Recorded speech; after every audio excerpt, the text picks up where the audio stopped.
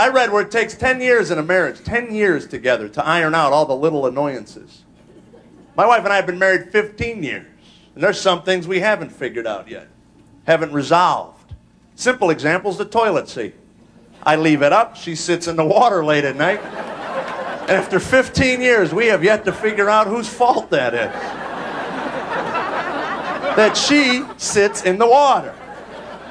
Seems pretty clear to me. I'm still trying to figure out how it happens.